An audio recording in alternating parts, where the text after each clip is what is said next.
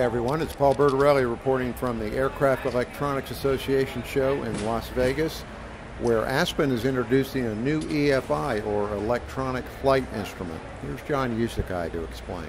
So for Aspen, there is a market that's been developing primarily driven by some big changes in the industry.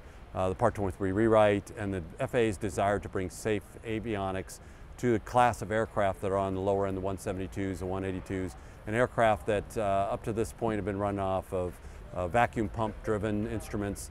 And the FAA's desire and the industry's desire to provide more safety enhancing equipment with electronic displays to take off dependency on vacuum pumps. And as a result of that, us and several others in the industry have developed products that provide an attitude and a DG replacement.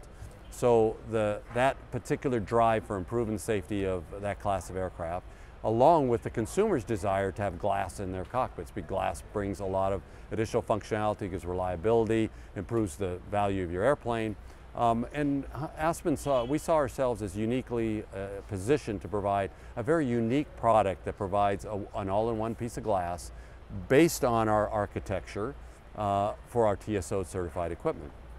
These new rules and these new desire to remove it is reduce time to market, has ability to allow us to do performance-based testing, as well as take use of in-service reliability and things of that nature to bring this there. So we took our box and we created a version of it that was a non-TSO'd STC box at a price point that makes it very competitive and makes it very desirable for an owner who wants to replace his vacuum system with an electronic device. That was really the driving impetus in us to create a product like the E5.